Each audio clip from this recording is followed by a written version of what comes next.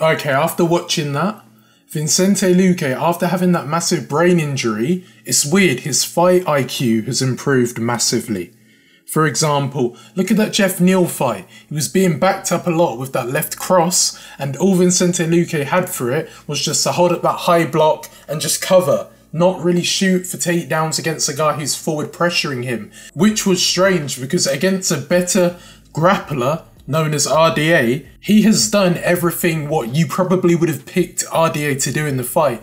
Shoot low for the takedowns, try and get him down to the ground, but it was the complete opposite. We had Vicente Luque, although he was being backed up, Dos Anjos would shoot for the takedown, but he showed extremely good takedown defense by level changing low on the ground so that he couldn't interlock the hands behind the legs to the point where he could just hold him down and get him to top mount. Because if you look back at that Brian Barberena fight, look at how easy he was able to get his hands behind and trip him down to the ground. He was not able to do that against Vicente Luque, and one thing you've got to look at in the fight was the size. That was a huge problem for Rafael Dos Anjos because with Vicente Luque being bigger, when he's shooting for the takedowns, it's common sense, you're not going to be able to get them with ease. So despite how technical he is at getting takedowns, it's so much harder to do it against a bigger guy, and that's why I'm saying in grappling, size means a lot. So we had to go to the striking where he actually did look good in the first round. And I do believe he had the better striking exchanges, especially with the hook. Try and circle him off to the left and then apply that forward pressure to back him up against the cage before shooting for the takedown. But what I like about this new Vicente Luque is he's very patient. The old Luque would have been coming at him, trying to throw like a wide hook, trying to get that knockout from the start. But ever since that brain injury, it's making me think he's going to be more cautious with what he does in the octagon. For example, I think he's going to turn out to be more of a grappler. But one thing I want to give RDA credit for is the amount of times he's able to use elbows. It reminds me a bit of the Leon Edwards against Rafael Dos Anjos fight. If you look at it in the clinch, the amount of times Leon was able to catch Dos Anjos with the elbows, he was working it against Vicente Luque. But not only in the clinch, you even saw him go for some like unorthodox jumping elbow into a level change into a takedown. It was creative from him on the feet. But, like I mentioned before, the size and the takedown defense of Vicente Luque was making it harder for him to do it. But his boxing on the feet looked much more improved. And remember, he's not really a striker at the end of the day. He's more of a grappler with a base level of boxing, but he was able to use the elbows as a more alternative striking method, and it was working effectively in the first round. But one of the things I wanted to bring up about Luque was the way he was able to take Dos Anjos down.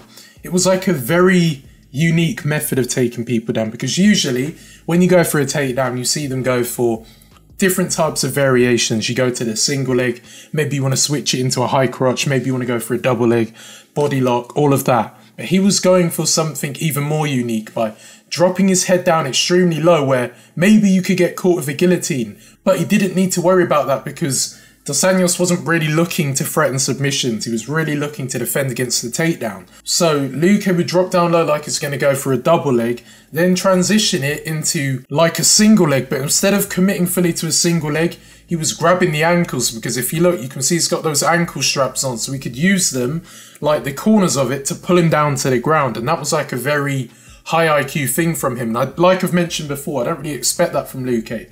But today he has shown how good his fight IQ is.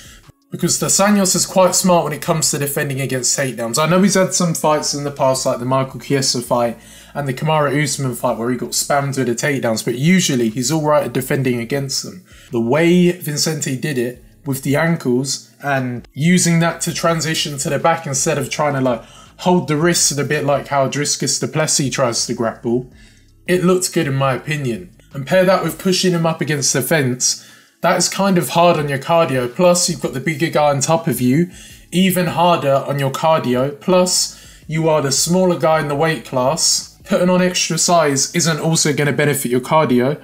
It was just the perfect approach to the fight from Vicente Luque. And all of that is good, but the one downside I have with Luque, which I think he does a lot, is there isn't that much footwork. Usually he's just going to go backwards. Like when Dos Anjos is coming forward, he should be looking to circle away from the cage, because you don't want Dos Anjos shooting on you. I know you can reverse those positions and then use that to your advantage, but usually you want Dos Anjos to be backing up, and that's why he had better success when he started to use that jab and make Dos Anjos go backwards. And when he started getting the rhythm and coming forward, that was when he saw even more success. But one thing I'm worried about is with the striking, he's very good at moving his head when he throws the punches, but when he is like going backwards, like I mentioned before, he doesn't tend to always move his head. That's why you saw Dos Anjos a few times in the fight, and I know it's a fight and you're going to get hit, catch him with that left hand that would then make him back up against the cage, which would then lead to him shooting on the double leg or going for a takedown.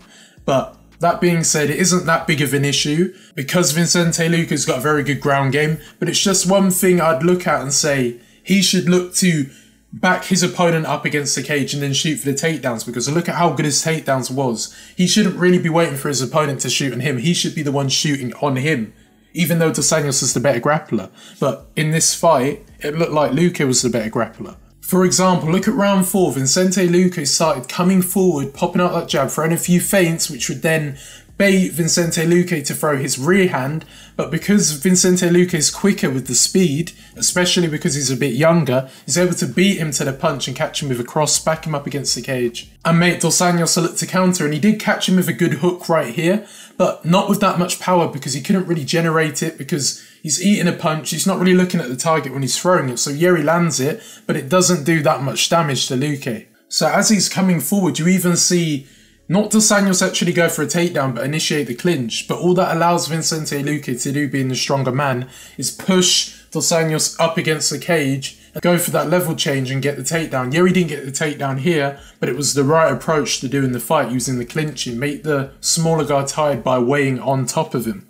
And it just was a good performance all round, like using some of the wrestling attributes, like getting him in the cradle, looking for Kimura reversals, looking for like a guillotine reversal at one point. It was like a wrestling dominant performance where he didn't really have to use that much of the striking, even on the ground. He was just looking to secure the positions and hold him, a bit like Belal Muhammad, which is why I think some of you might even have found the fight a little bit boring, but I didn't find it boring compared to Belal Muhammad fights that I've seen in the past. And that was probably because Dos Anjos was able to make it competitive in terms of, yeah, he was able to get him down, but he would look to bounce straight back up to the feet. And one more thing quickly. With Rafael Dos Anjos in round 5, he did something that Rob Font did last week. When you're being out-grappled and you're being dominated in a decision loss, you do not go out in that last round and try and grapple and get the takedown, especially if you're a guy like Dos Anjos who can do jiu-jitsu, but you're not going to submit Luque like that. Not in that type of form, not the bigger guy who's got better cardio at this point in the fight.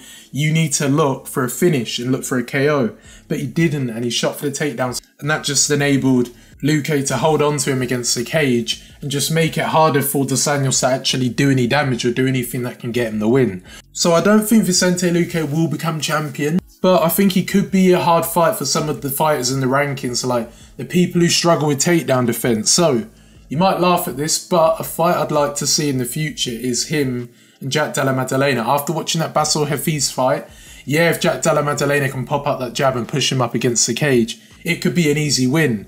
But in my opinion, if Vicente Luque can work the takedowns like he did against Rafael Dos Anjos, he could be in trouble if he was to fight a guy like Vicente Luque. Like, we know Jack Della Maddalena has been caught in submission attempts, and Vicente Luque will look to be more aggressive with the jiu-jitsu. So I think that would be a good fight to make in the future.